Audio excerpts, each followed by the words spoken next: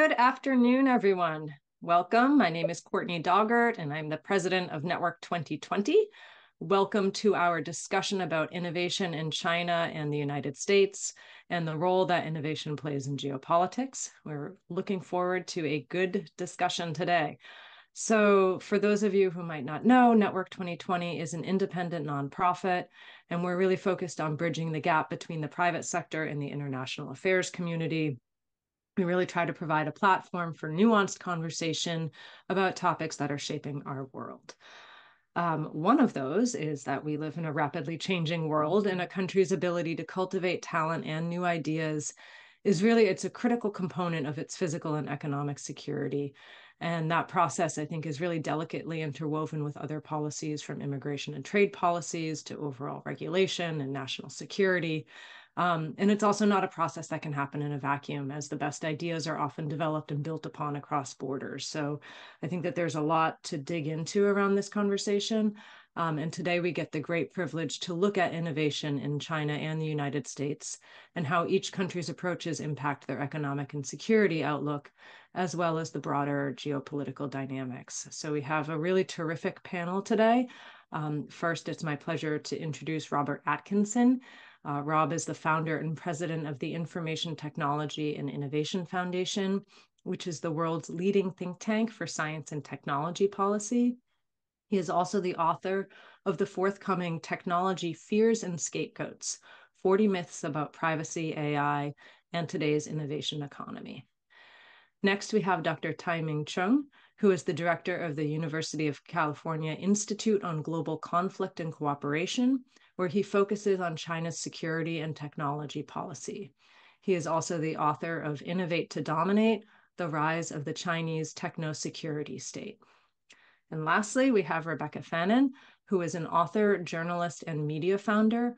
Her books include Silicon Heartland, which examines the transformation of the American heartland from Rust Belt to Tech Belt, and Silicon Dragon and the Tech Titans of China, which look at the growth of tech and innovation in China. So welcome to the three of you. It's an honor to have you here today. Hi, I'd like to start with you. Could you please give us an overview of the current state of China's tech and innovation sector and highlight perhaps some of the key trends and advancements and its position on the global stage? Okay, thank you, Courtney, for giving me this opportunity.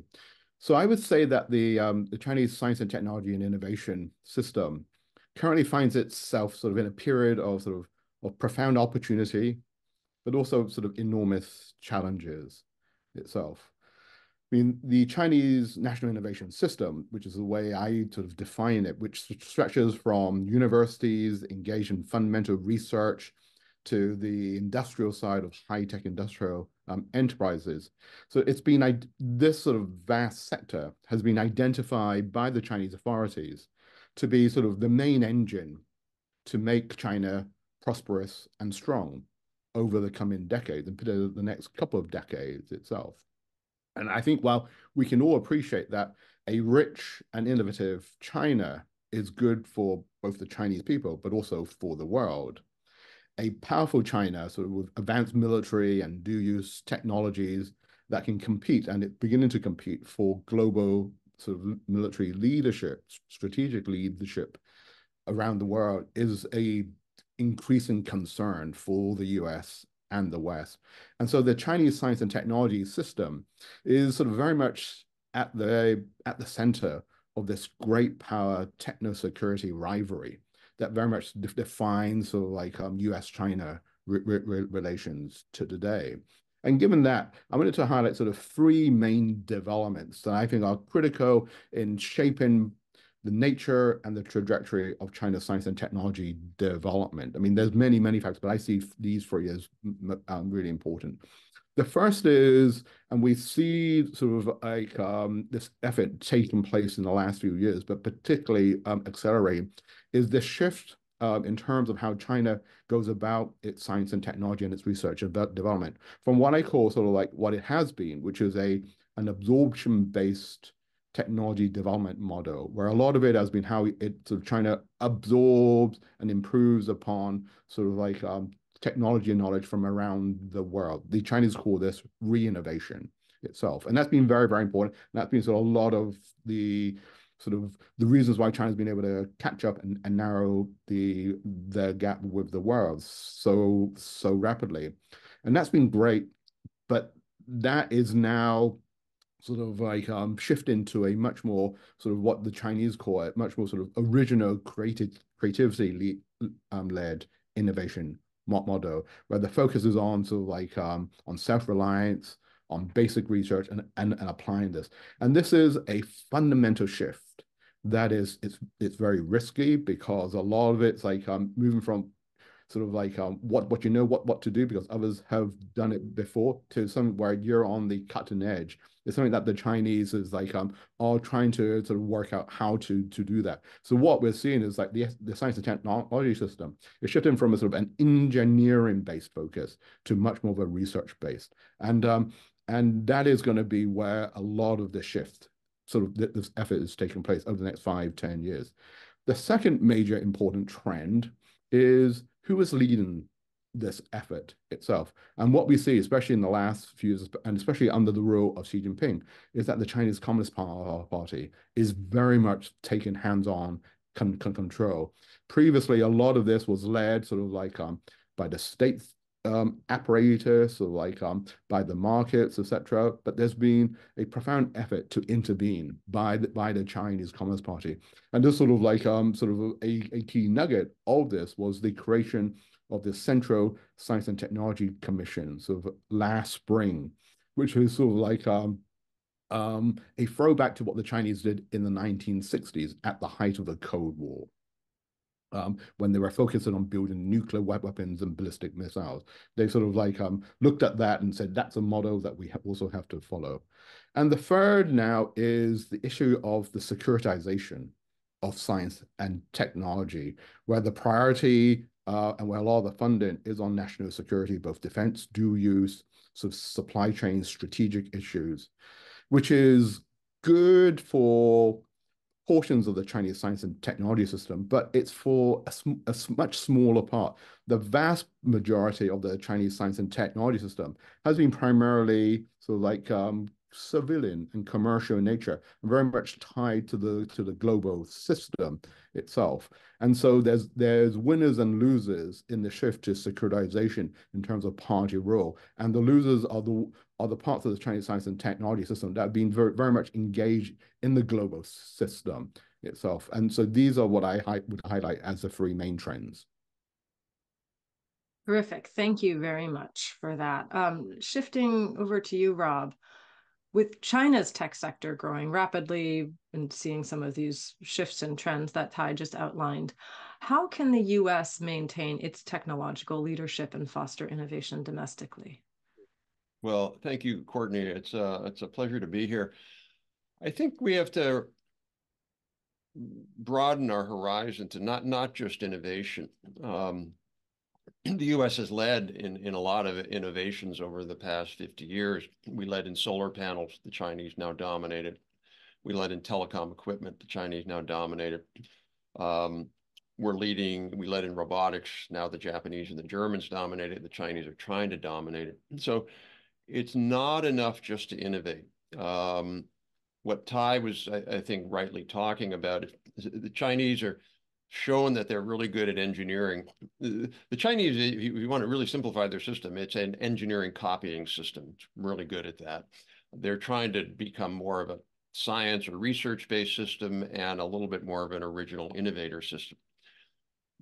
That raises a whole new set of problems for us because it's in these industries where nobody's the leader, these emerging industries, that we're up against a tougher competitor. In the past, it was kind of almost taken for granted that these new industries, we would be the first out of the box, we'd be the innovators, and we could get 20, 30 years of run time before it eventually goes offshore or something.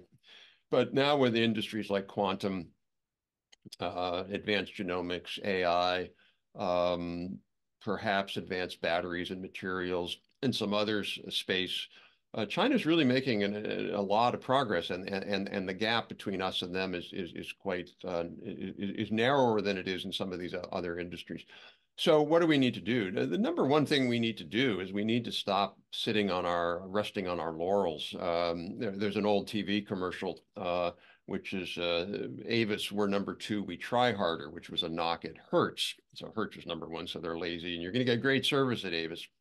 We still think we're Hertz. Yeah, we're the most innovative. The Chinese, hey, they're a communist system. They can't innovate. And to be fair, that narrative has evolved and there's more recognition now, but it's still not the dominant view in Washington. So I think we have to be a little bit more scared, a little bit more on our game, saying, wait a minute, we used to have Michael Jordan and now we don't. You know, how are we going to win in a league where there's a lot more parity? So that's number one, is really acknowledging that we're not necessarily going to win unless we really, really try to win.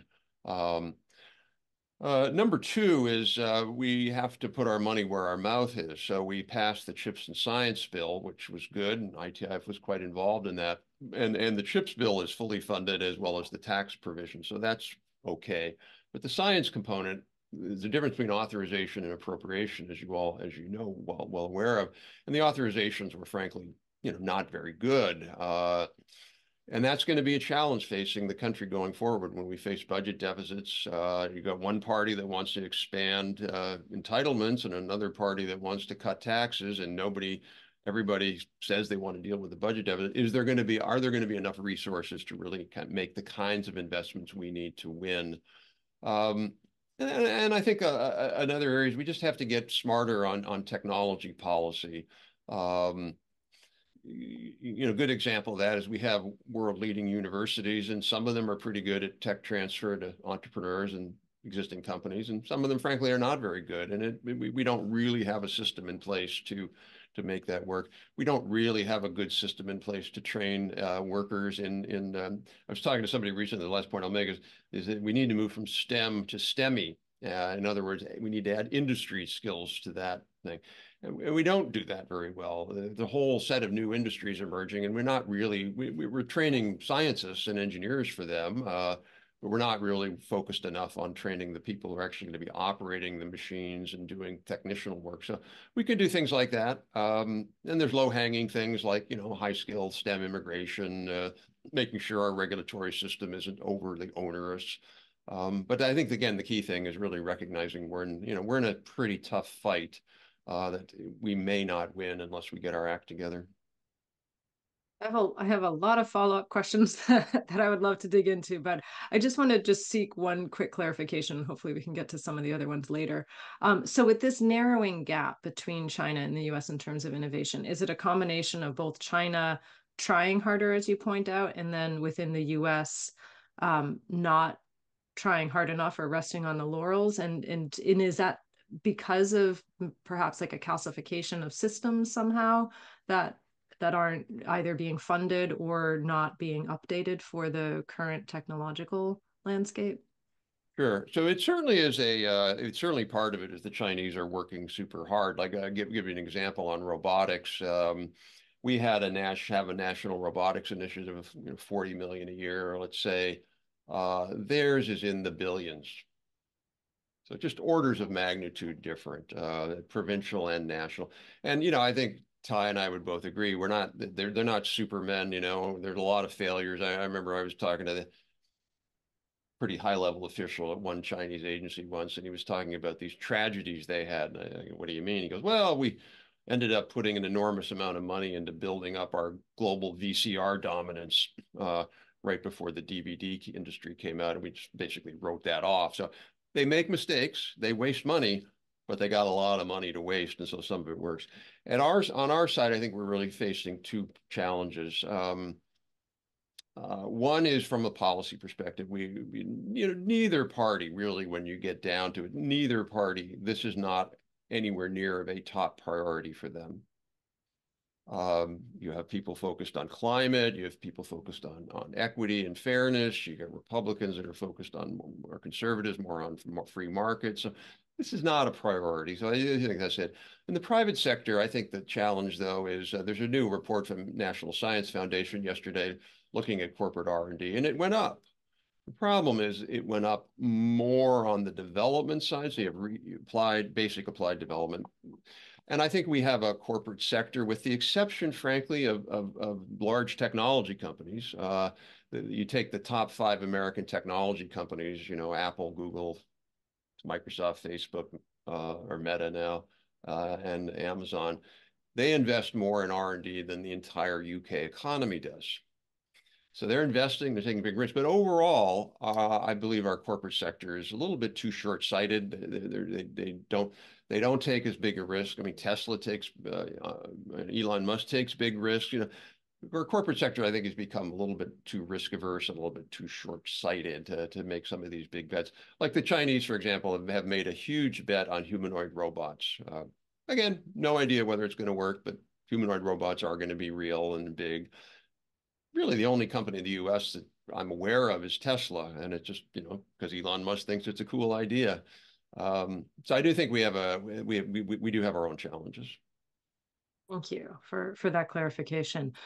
Rebecca, as Chinese tech companies expand globally, what challenges and opportunities do they face in adapting their business models and technologies to different international markets? And I just want to add to that, based on what Ty said, is how much does that matter if one of the trends is shifting from sort of more the creative market-based type of technology into something that is more focused on security?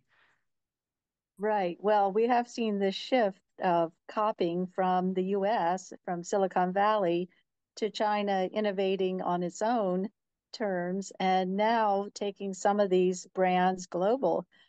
So we've seen TikTok, for instance, is a good example. It's well used in global markets in the United States, and there's no turning back on that. There's other brands that have gone global from China too, like Temu in e-commerce and Pinduoduo. These brands are beginning to chart a new course along with the Chinese electric vehicles. That's another really big area where the Chinese are getting ahead of the United States. There's many areas that we could highlight that are points of conflict between China and US technology innovation, as China has risen over the last 2 decades quite dramatically and has become this actual threat to the US dominance in technology, along with its many tech companies, its tech giants of Tencent and Alibaba and ByteDance. These are the equivalents of our own US giants in China, and they have gone global as well, or gone into Southeast Asia and other markets. So we definitely have seen this spread of Chinese technology innovation, and also moving up the ladder to the creative aspect of it, inventing new things, and sometimes inventing new things ahead of the US. So right now we're seeing quite a bit of drama around AI and generative AI. That's going to be a one to watch, how China is developing its own generative AI capabilities. And of course, the US has a lead on that with OpenAI and Anthropic, and France is in there in a big way too. But that's one to watch. I think the Chinese electric vehicle is another very big area to watch in terms of China moving up the ladder. Right. Thank you. Rob, turning back to you now, how do you foresee the US-China tech competition shaping within international trade policies, and what role do you see policymakers play in navigating this landscape? Yeah, I mean, there are 2 definitions of tech. The sort of standard one is basically internet service firms and Microsoft and the like, and Google. I think we need to define tech quite broadly to include an array of advanced technology in aerospace, biotech, electric vehicles, as Rebecca just said, as well as the internet firms. I think, for example, if you look at EVs, they're now the largest EV maker in the world by far. They're the largest auto exporter in the world. They will dominate the EV marketplace unless countries decide they won't let them. They just have so many advantages. I mean, one of the things with EV is you get first mover advantages. Now, why haven't American companies invested in as much? maybe that they're short term, but it said people don't want EVs in the US. It's just not ready. The market isn't ready. The technology is not ready. In China, you don't have that choice. The government basically made people get EVs. So they built an industry in a way artificially, and they massively subsidized it. I do think Rebecca talked about a number of products. It's interesting how many Chinese products now are in our market, but we don't know about them. I had a lawnmower that was called Easy Go or Ego or something like that, an electric lawnmower, Chinese. You got TCL TVs. You got a lot of Chinese products in our market. We don't know about it. I think ultimately where we're going to have to go, though, is we're going to have to enlist trade sanctions against unfair Chinese practices and industries. We've argued for that in the US with a reform of a provision called Section 337 of the 1930 Tariff Act, which is a provision that allows exclusion of Chinese products for 10 years if they're made unfairly. There's a lot of Chinese products that are made unfairly, massive subsidies. I'll give you an example, heavy-duty construction equipment, very complicated industry. The Chinese basically don't have an open market, so Caterpillar just really can't be in that market. Their own firms are subsidized and preferenced. Why would we let them into our market when they won't let us into their market? So I think you're seeing the Europeans now already do that with regard to auto, thinking about EV restrictions on Chinese imports. Ultimately, I think that's where we're going to have to go. We need to do both. We need to be slowing them down, but we also obviously need to be speeding ourselves up. That's an interesting point too, because then it leaves, what happens in the rest of the world as well too, where we don't have control over those policies, and then it becomes a really interesting competition as to who's there. Mm-hmm. Thank you.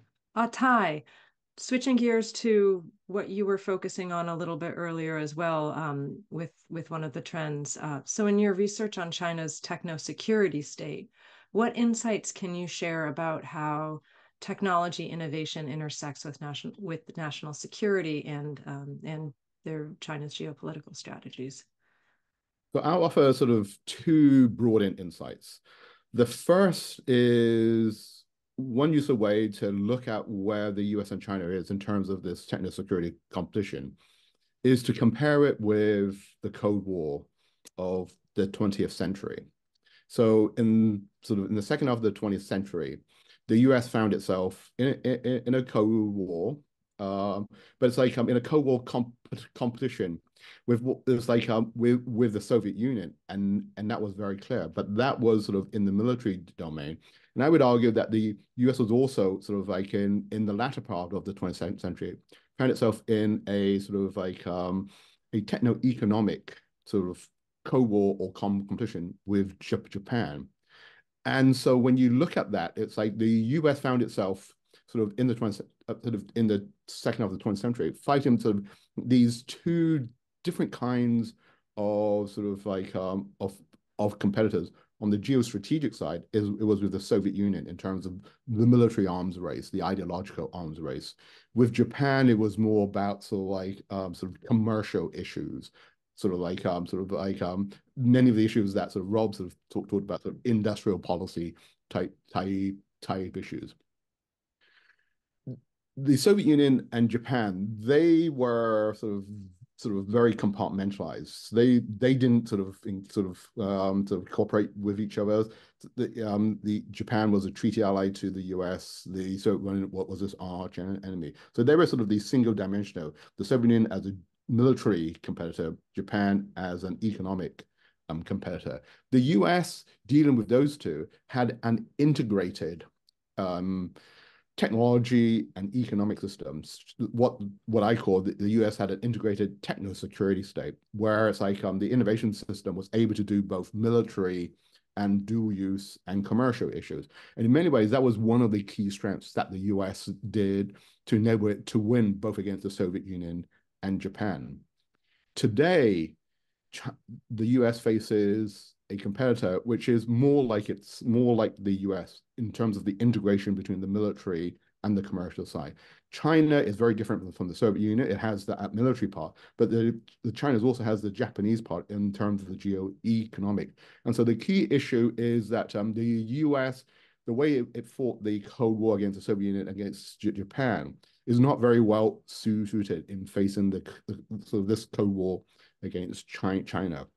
The issue is today, which is the second point, is what is the difference between the US sort of techno-security state and the Chinese techno-security state? And the fundamental difference, I would say, and this is very much of an ideal type, is that the Chinese techno-security state is a top-down, state-led model where it's the party is in charge and a lot of it is coming down.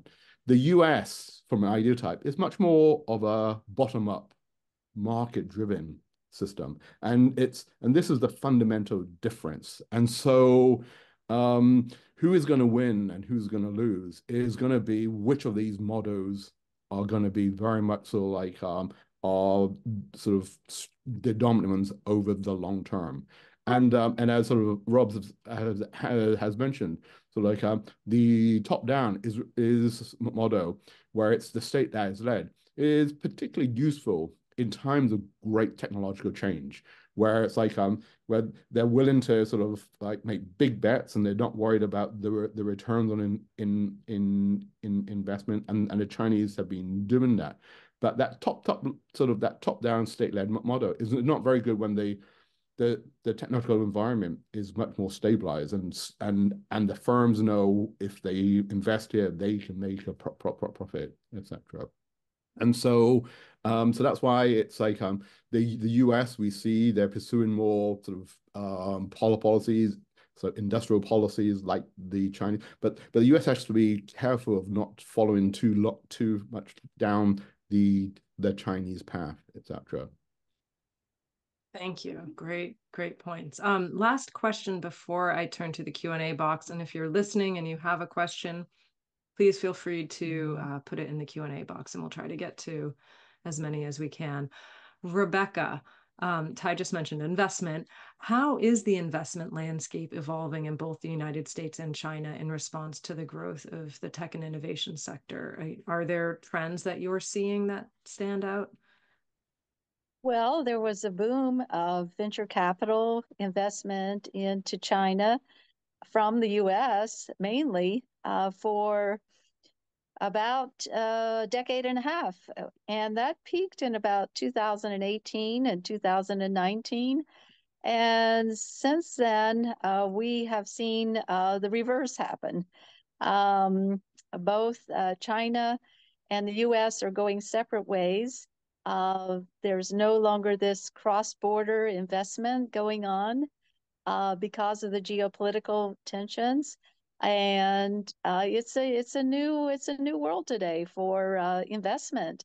And U.S. businesses are being very cautious about how they enter the China market, even though they still want to be there because of the huge market. So there's a lot of dilemmas right now about how do you go about entering the China market, profiting in the China market, investing in the China market with all the geopolitical issues going on. So right now we're seeing what they call, I'm sure everyone's heard the term decoupling and de-risking of the China-U.S. relations. And this has certainly happened in the venture capital space of Sand Hill Road, driving U.S. venture capital and driving a lot of the investment into Chinese startups for many years. Now that is split off. It's no longer happening from the U.S. anyhow. It's not happening from Sand Hill Road, California any longer.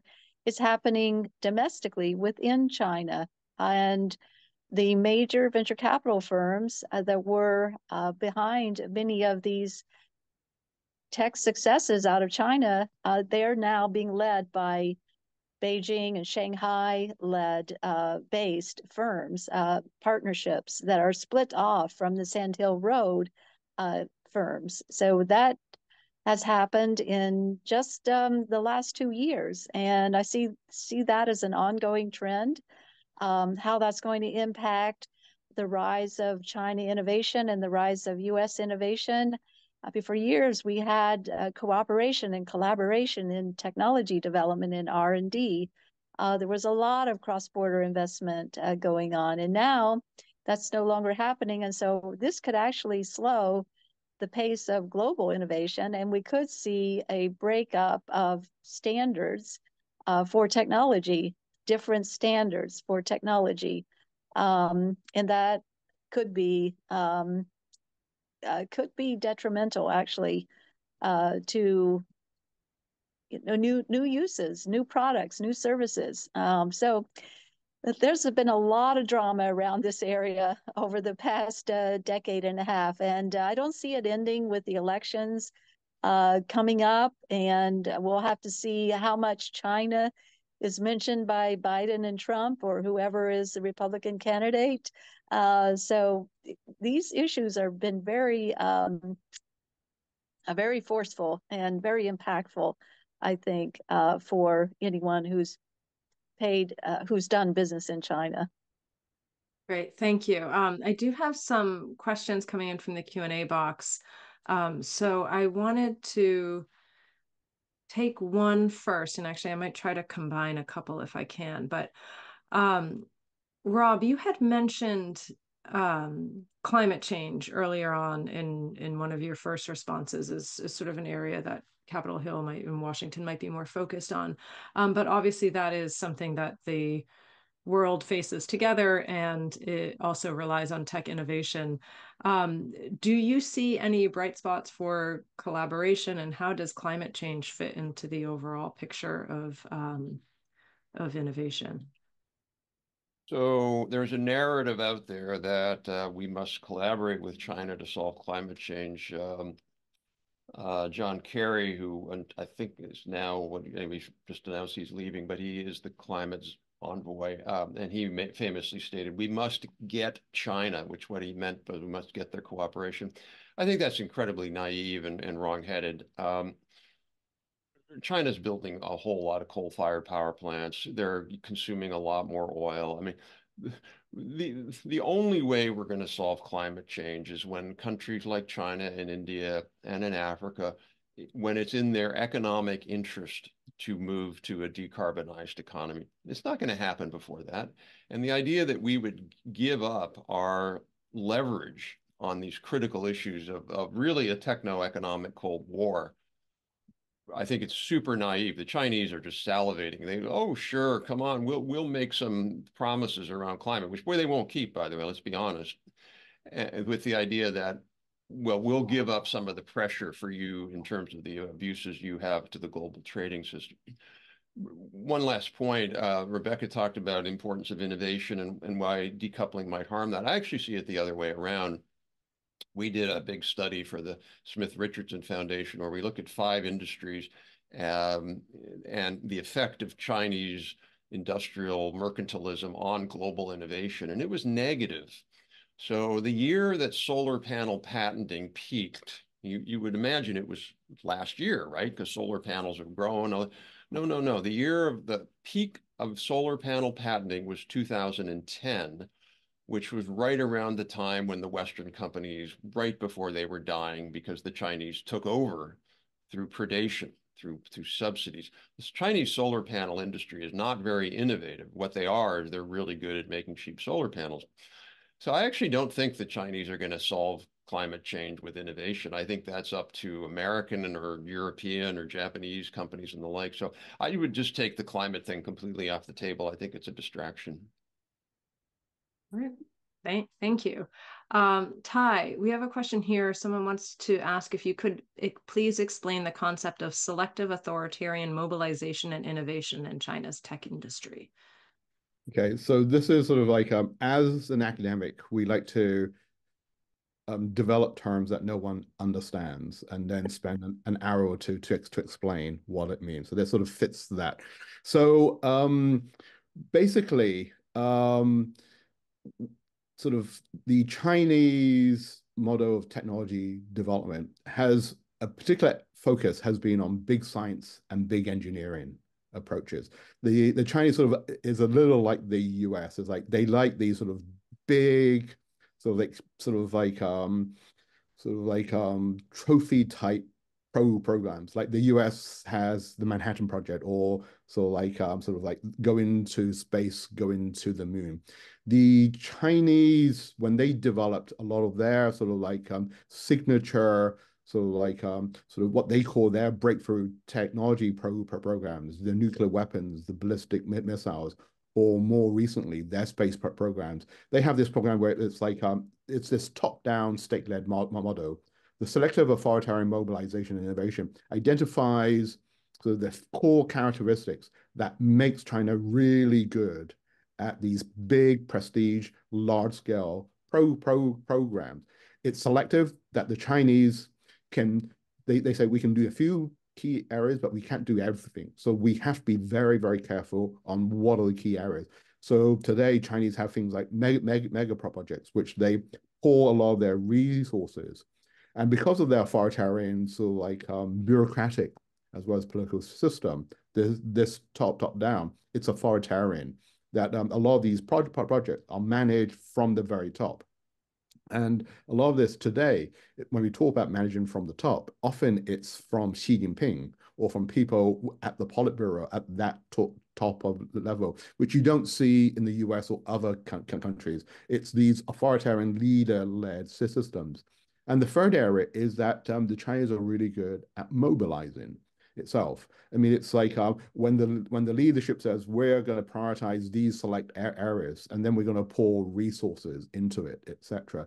This ability to mobilize and target is something that is the Chinese system is much better at the US. As Rob mentioned, it's like even when the US passes a lot of its sort of like legislation, the Chips and Science Act, it's getting money is a problematic thing. So this ability to mobilize and sort of have these sort of like leadership-led programs allows the Chinese to concentrate and make major breakthroughs, which is particularly good in revolutionary times when it's like you want to focus on areas where it's electric vehicles or it's sort of like biotech or it's next generation high performance computing. The Chinese can mobilize these areas and make these major breakthroughs, whatever the cost it might be. Thank you. Rebecca, we have a question here that the questioner wants to know if you could please give an overview of the type of developments China has made in the field of AI and how that compares to the US. Okay, well, I think in open source AI, we have seen some developments around that from Kai-Fu Lee's new startup, and that is already a unicorn valued startup, and it's based on actually some large language models from the US, but Kai-Fu Lee is definitely someone to pay attention to. He's very powerful. He's got good friends in good places. And so I would watch Kai-Fu Lee's startup. The other one that Baidu has its own generative AI startup. And so that's another company that I think we should be paying attention to in the AI space. I think right now, definitely the US has the lead on generative AI development. But of course, China being very entrepreneurial and I think innovative will develop its own AI capabilities, standard generative AI capabilities, and have its own brands. So Baidu, like I said already, and Kai-Fu Lee's firm too.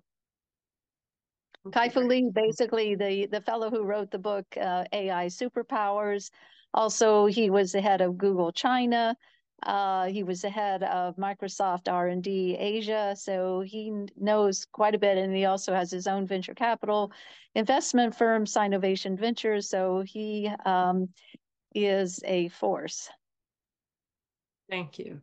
Rob, we have a couple of questions here about the potential for collaboration. So are there any remaining positive signs of cross-border tech investment and or collaboration between the US and China that wouldn't compromise security interests? Or do you see this as basically developing in two separate spheres as, basically zero-sum competition?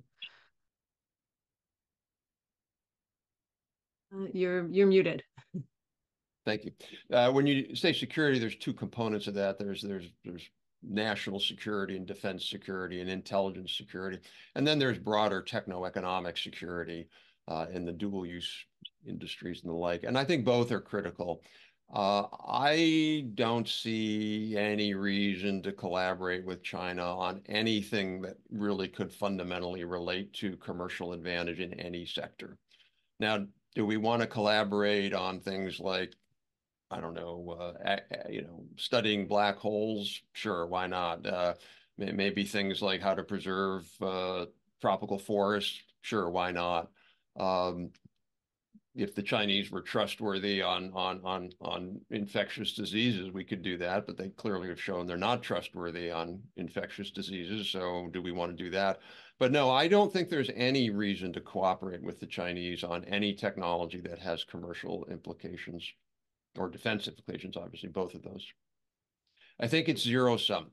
It's not the Chinese. We still have this view and deep in our DNA, even if we've never taken international economics, that we're Ricardians. We believe in comparative advantage. They're good at one thing, we're good at another thing, and therefore we'll collaborate and be better. That's not in the Chinese intellectual DNA. They're into absolute advantage, and they want to win. They'd be happy to have us be a place that finances things, is good for Chinese tourism, and sells them soybeans. That's what they want. That's not what we can allow. Well, one thing that the Chinese, can I add something on the innovation front here? Absolutely. Okay, I'm thinking about the business model innovation, and the Chinese have excelled at business model innovation. I'm thinking about the Tesla competitor in China that has the battery. The car is sold separately from the battery.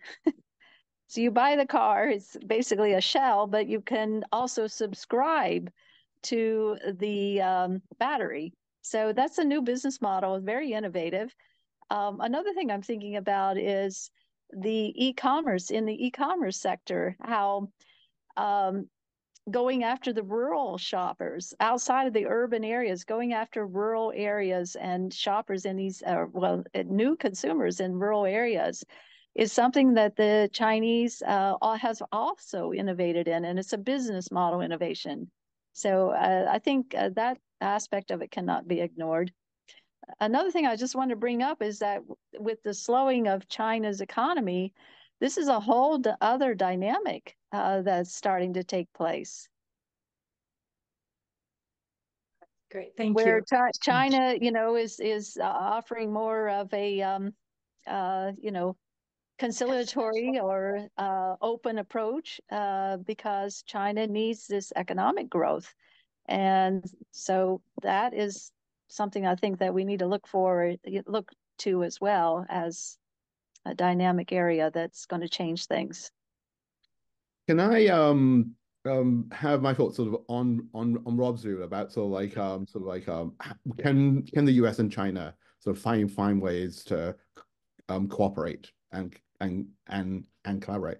So while I agree on Rob, it's sort of on areas of national security, whether it's defense or sort of strategic areas, it's those areas, it's I don't think that there's much room, and there has to be sort of clear sort of segmentation there, etc. I mean, my research sort of suggests that those are fairly small parts of both the US and Chinese economies. These techno-security systems constitute less than 10% of the Chinese and of the US economy, which leaves the vast majority, sort of 90% or more, where there's no national security concerns. The issue is, as Rob points out, it's economic competitiveness, etc.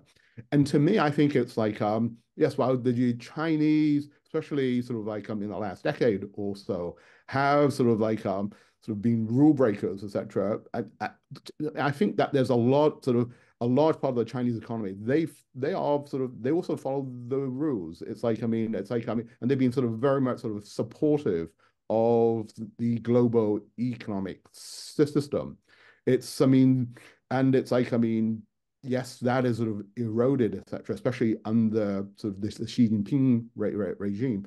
But I think that there's still a lot more for the Chinese and the US as the two most important economies in the world to find ways to collaborate and cooperate.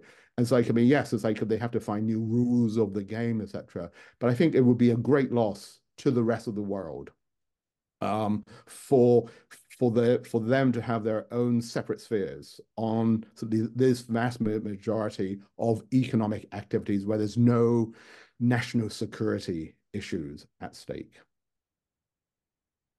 Thank you. Thank you, everyone, for chiming in on that important question. As a follow-up to that question and this idea of, what happens if these dual spheres do develop. Rebecca, you had mentioned standards earlier, and I'd love for you to just dig into that a little bit more, because that's come up in some other conversations we've had around China, and I'd just be curious if you could expand on that a little bit in terms of what you were seeing in terms of the possibility of two different standards developing throughout innovation. Right. Well, I think we're living in a global world today.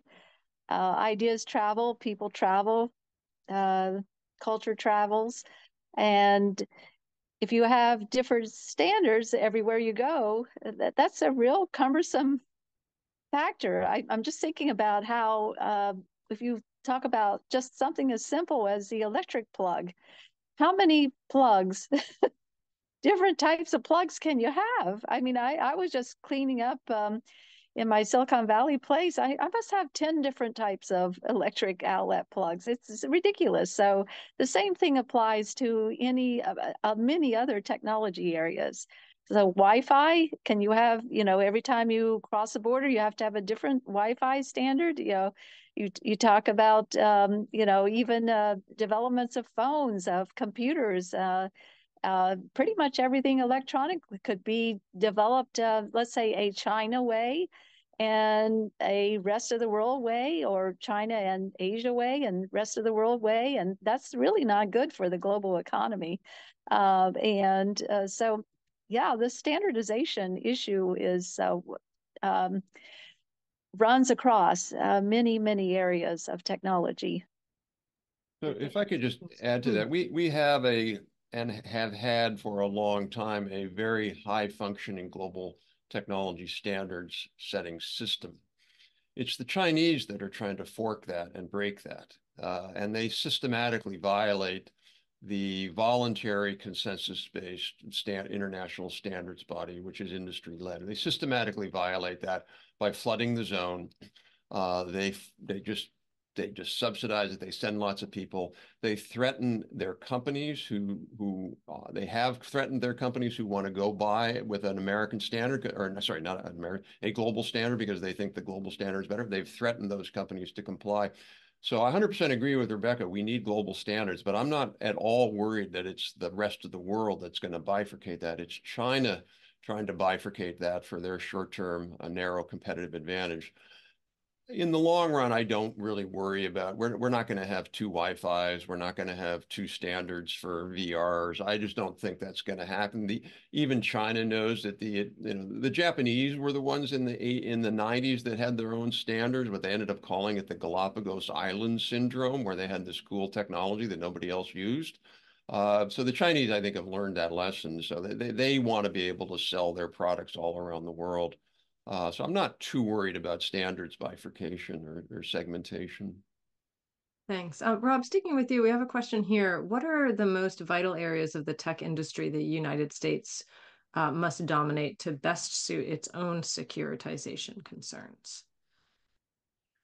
So there's a report we issued late last year called the Hamilton Index of Advanced Industry Competitiveness, which is on our homepage, itif.org, and it looks at 10 key industries and how big they are in our economy versus China.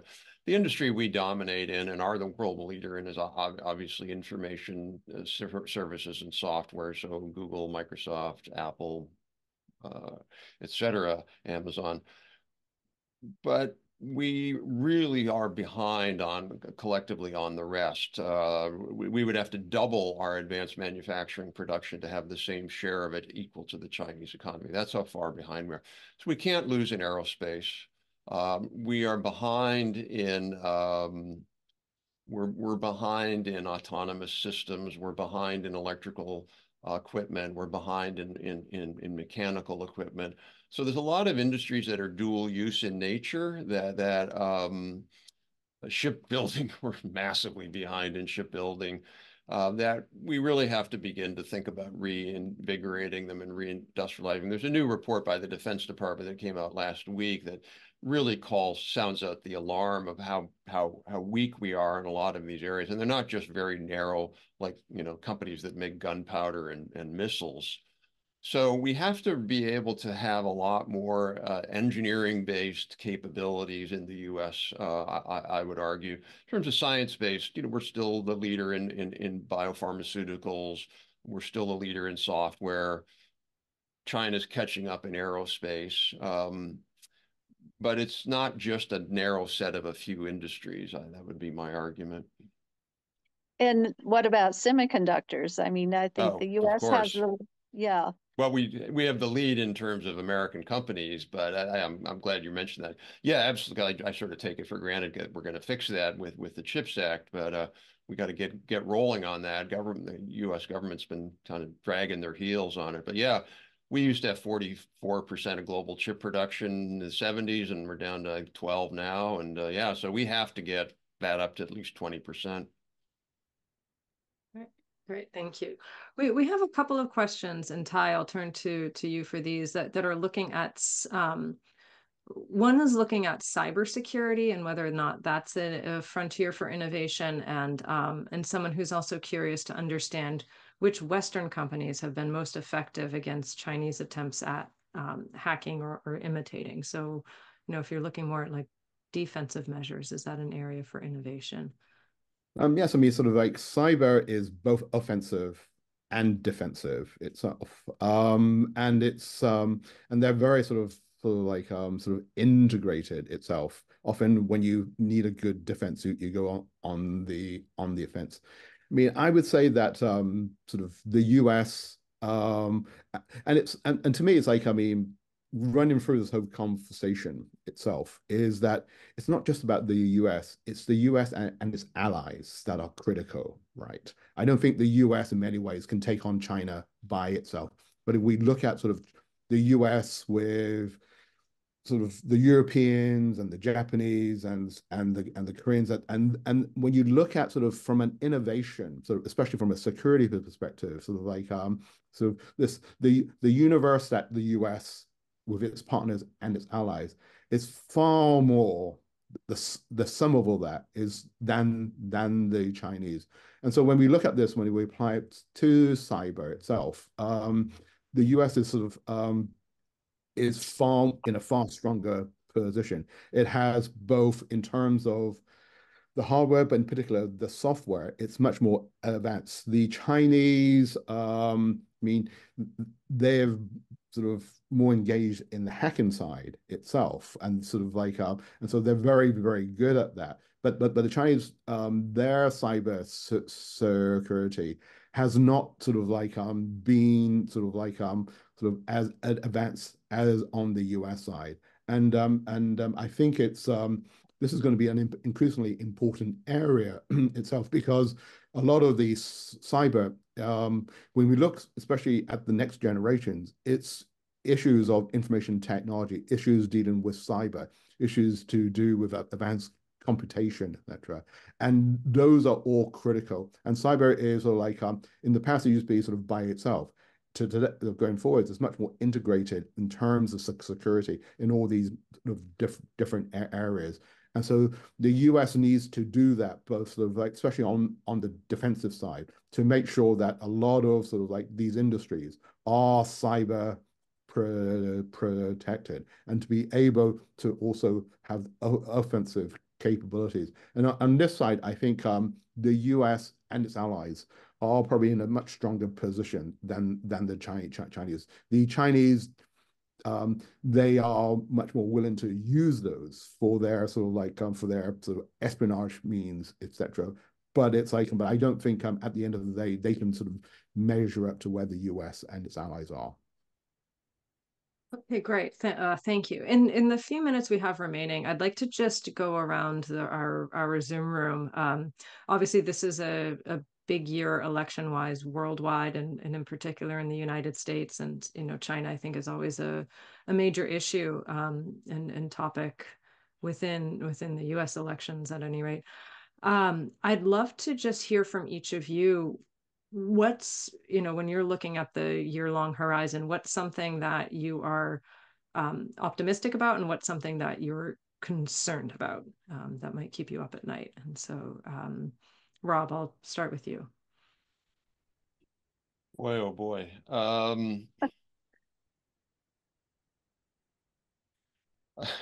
I don't know that I'm optimistic about anything. I wish I could say I was. I'm optimistic that there's a,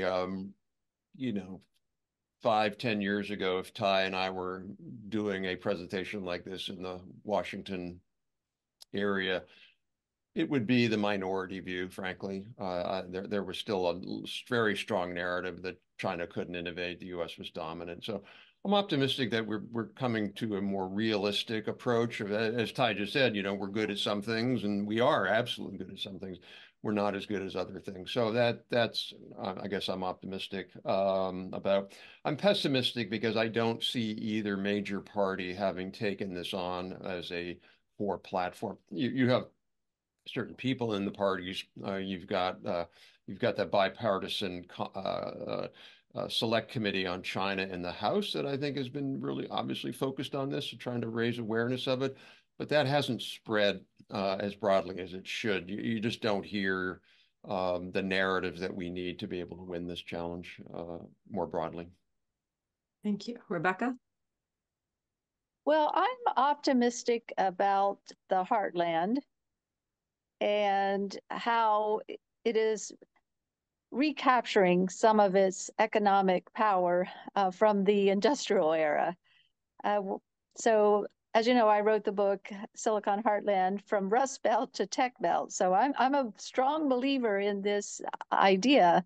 And I have seen a lot of energy and a lot of investment and a lot of innovations coming from the inland of the United States, no longer just the coast, no longer just New York, California, and Boston, and maybe Austin and a few other markets, but you're seeing a bubbling coming from places like Cincinnati and Columbus and Indianapolis and Detroit.